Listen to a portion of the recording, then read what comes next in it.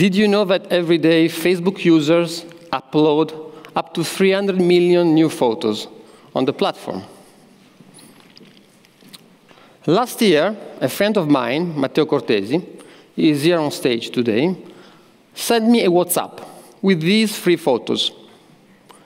And he asked me afterwards a text written question.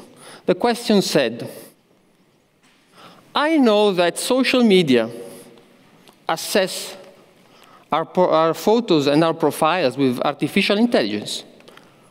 And based on that, they can boost more or less the profile. Which of those 3 photos is best for LinkedIn? Interesting question. It is a very interesting question because first, it underlines a very important fact that every time we upload a photo in a social media, before reaching the audience, the photo goes through a check, an automatic check, normally done by artificial intelligence.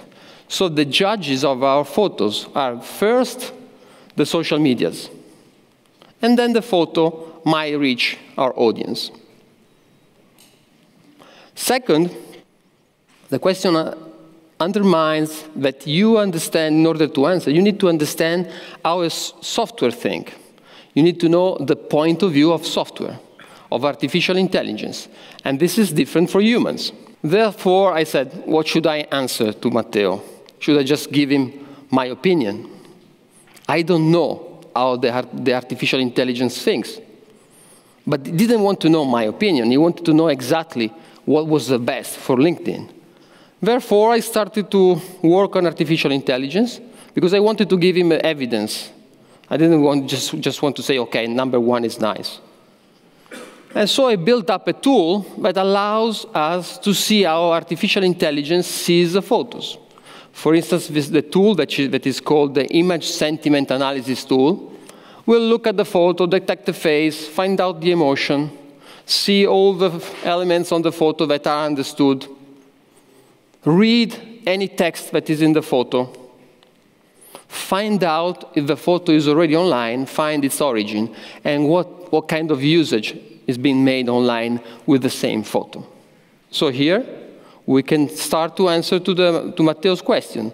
Which one of those 3 photos is best from a LinkedIn standpoint of view? So I now ask you to turn off your human operating system for the next 10 minutes and look at what we see with the artificial intelligence eyes. So number 1, we scan the photo, we pass it through the tool, and it says, OK, this photo has a neutral emotion with a level of confidence quite high. Then in terms of elements understood on the photo, I can understand the mustache, the beard. I can understand that he's a professional guy, he's a Swiss banker. They make a lot of money, by the way.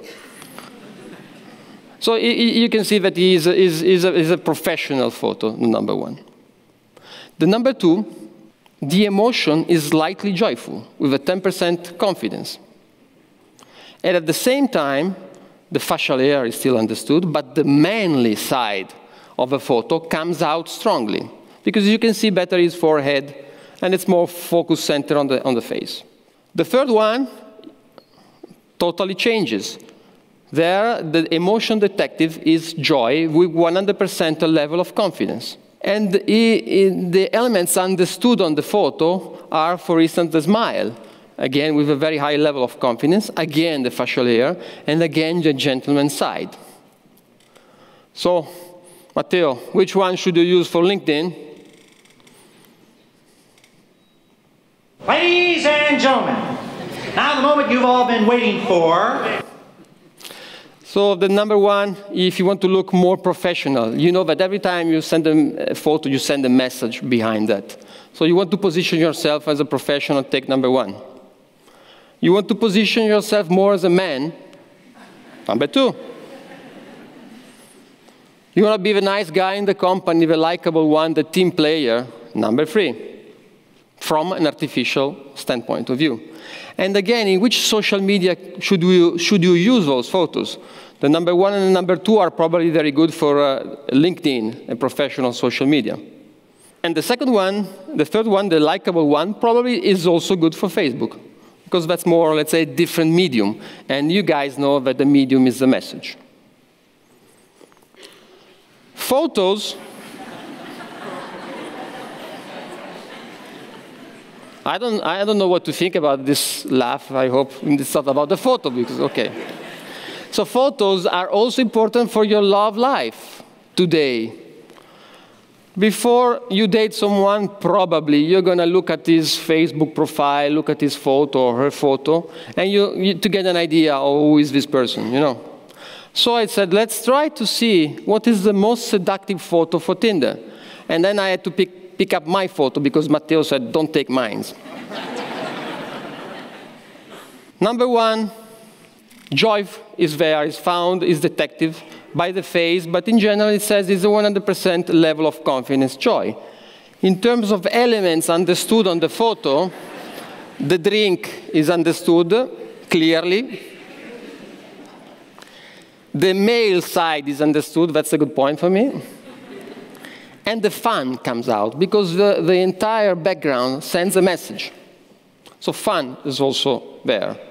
The second one, again, the joy is there, with a high level of confidence. And then there is the social side, the socialite side. The professional comes out because I'm wearing a jacket.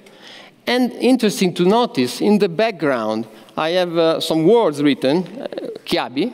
So it reads the text, and it correlates through OCR, and it correlates my image with the chiavi. So think about if I had a tattoo here with something written. It would read the tattoo. By the way, I have a tattoo here, but I cannot show you now. Photos are very important for corporations and for companies.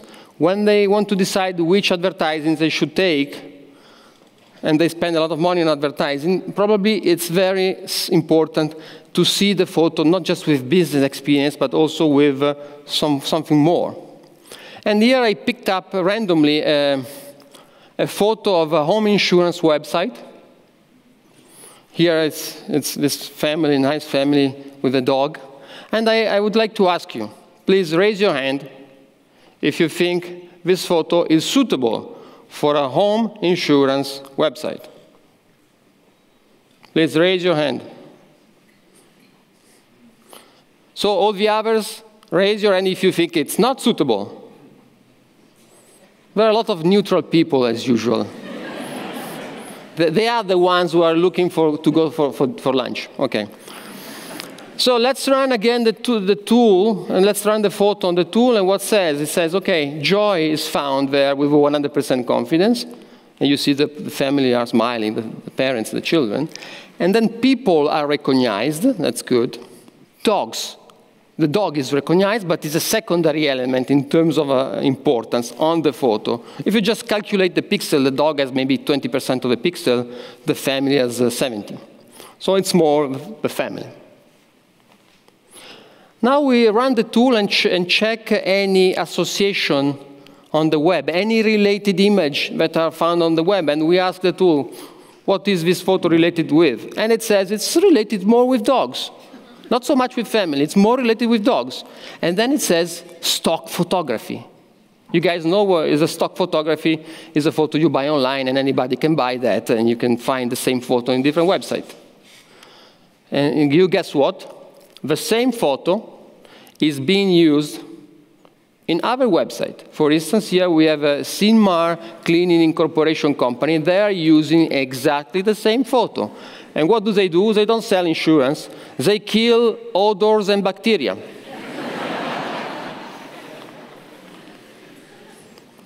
And another company, it's a loan and pet services, and they have the same photo. So probably if you knew this before, you would think twice before using that photo. Or at least, if you were a big brand, you would go to your boss and say, look, you want this photo. If there is a problem, it's your problem. When you decide what you want to eat, you want to know where does the meat, for instance, comes from. If it's a Swiss-made meat, you're happy. What about the images we are using? Do you know where the images you are using on your corporate website, do you know where they come from? Where are they being used today? You better know that on Monday, because the day your boss finds out about this artificial intelligence, you want to know that. In the future, and I think near future, we will decide our image based upon our personal experience, but also based upon artificial intelligence. It's not going to be anymore, I like this photo, you like that. No, you have an evidence and you say, okay, I like better this one because, and you have evidence and facts. It's going to be a tsunami. Because we upload so many photos on the web, we now have such a large data set of data that we can compare the photo with. How is this going to change my job, your job?